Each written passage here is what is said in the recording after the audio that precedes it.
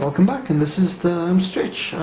Only thing I have to do now, disassemble the console, install the chip, and hopefully all will be well in the world. I'm going to do this at a slight angle, so excuse me if I sometimes get in the way of the camera. I wish there was some sort of magic I can do to not go in front of the camera, but I regret that's simply not possible. Open up the diagram on the PC. I will be uploading this diagram as well, just so that you can see more or less what I'm doing.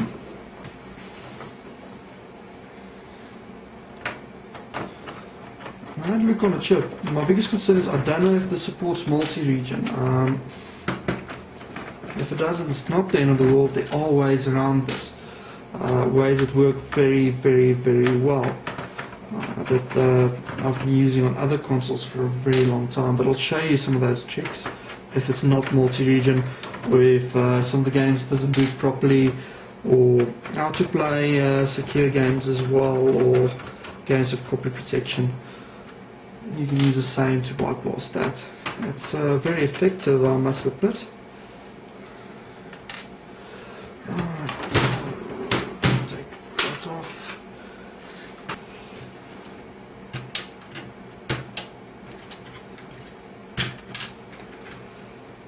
I will be removing the motherboard as well on it. It's not really necessary, you can chip it with the casing. But to give the camera a bit better view, it's a lot easier just to remove the motherboard at the same time.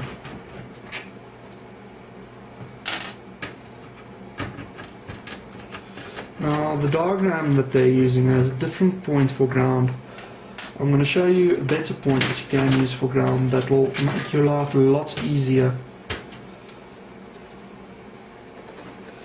once I get the motherboard out.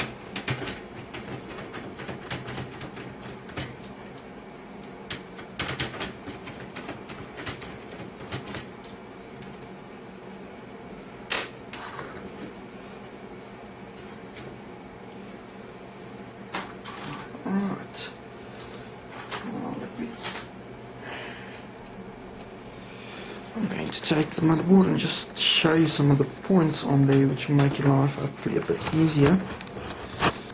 Okay, now I'll just show you the points that I'm going to be using. According to the diagram, that's 5 volts. It's not too much of a problem there, it's more or less where I want it to be. Then the diagram recommends the ground connection be connected here. I'm not going to do that.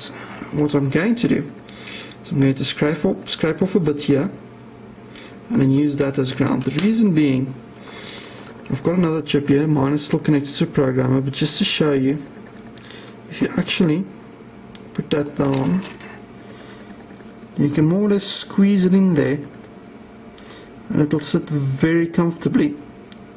Enough space to take an extra wire out to the top, and it won't interfere with anything else. And the other points that the diagram recommends is actually over here. They recommend a point from this connector there, this connector there to there. If you're familiar with the slimline machines under one chip, this is one of the points that they normally use as well. So basically they recommend you to breach that out. And then on top here you want to connect to this little connection here. Must go to pin number 6 on the IC. I'll show you that in a second once it's completed. I'll also try to find a little bit of a better view for you so that you can see as I'm working.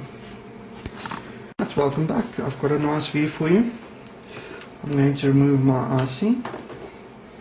As you can see, that's it there. I just have to remove all of the extra connections now. It's quite easily done.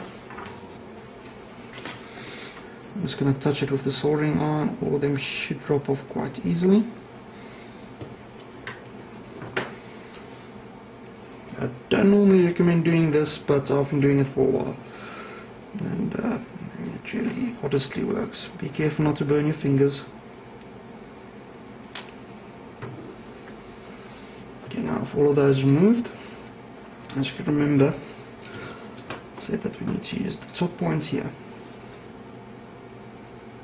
So I'm going to use the one just below it. As for me, that makes a tiny bit more sense. And then I'm going to scrape away the bottom there, close to where the other one is.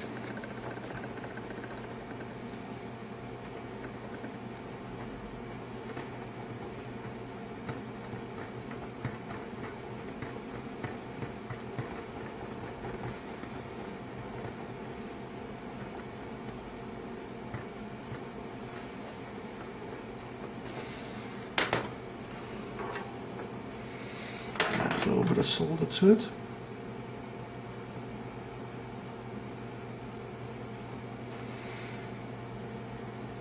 So it's very difficult soldering like this, because at the end of the day I need to come in from an angle, add my icing, put a bit more solder.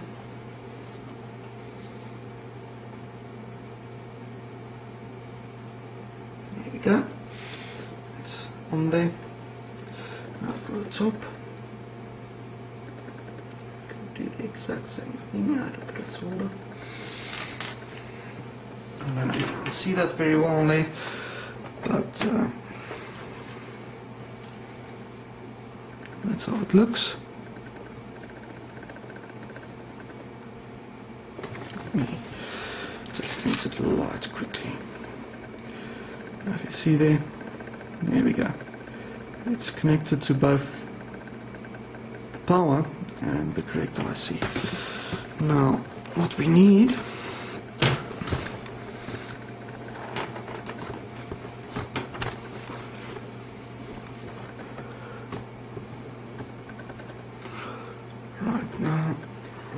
to do is this point here must connect to that there. So it's quite easy to do.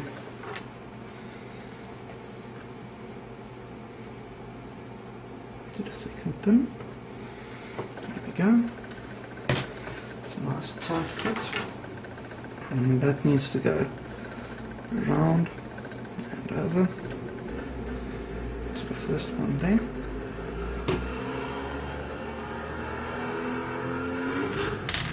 Just trim that off.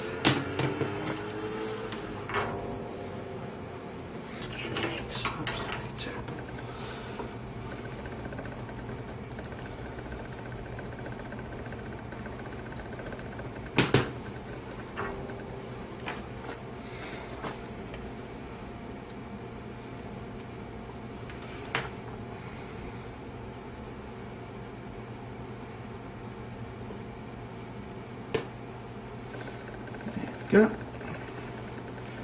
That's the only wire with this chip you actually need from the IC. The other one is simply a bridge,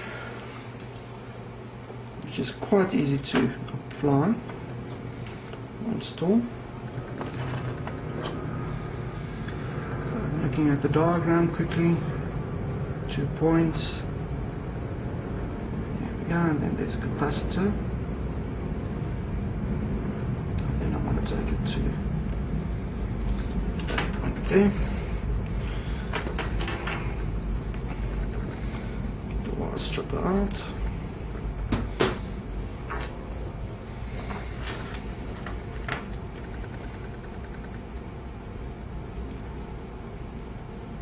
And add the bridge.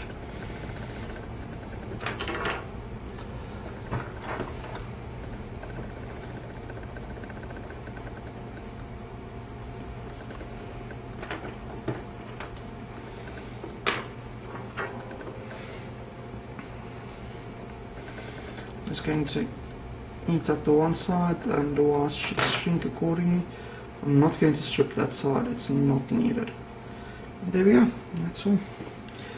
Touch that one up just a little bit to make it look a little bit better. And that's it. I'll show you the end product.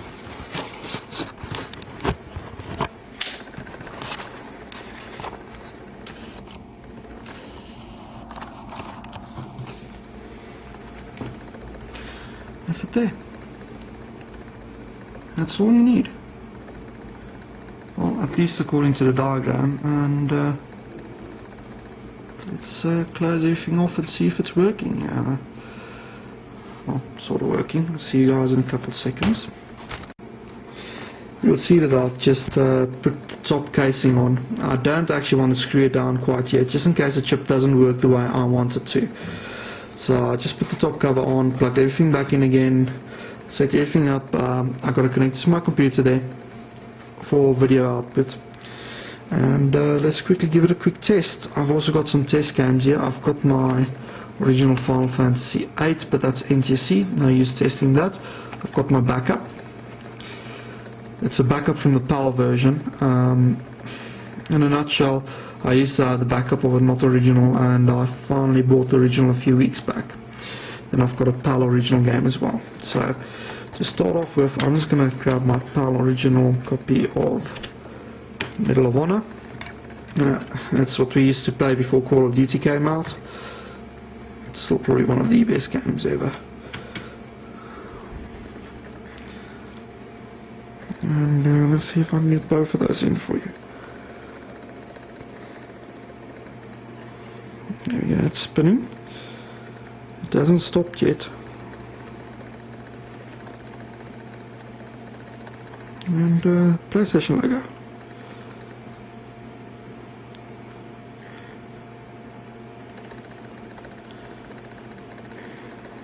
It's reading quite nicely. And there it works. You can see the colors are all funny and things because it's currently set to NTSC, my capture card there. If it was PAL, it would have been fine. So let's try something else quickly. Switch it off, close it, put it back. Let's try my backup copy of Final Fantasy, only backup copy I've got here.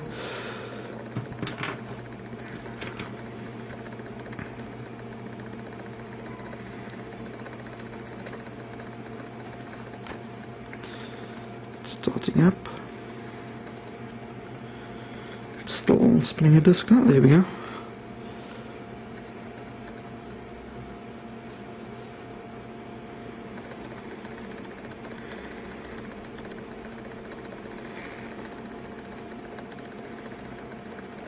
And there it starts.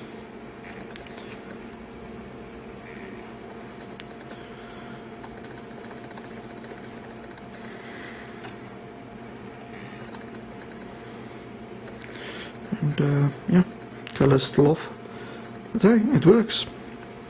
What more could you want? That's all for me, folks. As you can see, it works quite well. There's a lot you can do with it. And yeah, I hope you enjoyed. And if you like my video, please remember to subscribe, rate and comment, or even better yet, just send a link to your friend and let him join my channel.